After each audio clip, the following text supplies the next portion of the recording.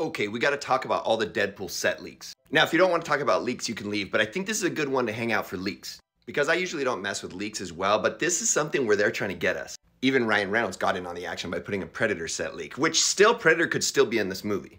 Because they're talking about the Fox universe, and now Disney owns Fox, Disney owns Predator.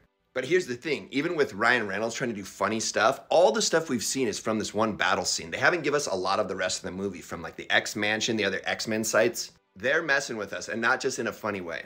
We've seen Sabretooth missing his top side. Funny stuff where they're giving us little insights about cue cards, what's going on the set. The handsome Deadpool, which is gonna be a great Deadpool variant. And fans are getting on the action, making up new set photos. Of course, they've already shown us stuff in the trailer, like Cassandra, the sister of Xavier, coming out of the skull of Ant-Man, the Giant Man, and plenty of characters from X-Men past movies. But this was the one. This is the one that got everyone going crazy. Are they really gonna do the original suit Cyclops, like the X-Men 97 Cyclops? Yeah, we've seen Sabretooth. But if they do this, be ready to be tricked, everybody. That's what's exciting about Deadpool movies. They're messing with us, we're messing with them, who knows? Here's the director on set with Ryan and Hugh got a couple swords in him. And then all the jokes. We got Walter White, we got Affleck Batman, Joker, Michelangelo, Game of Thrones. Let's have fun with this one.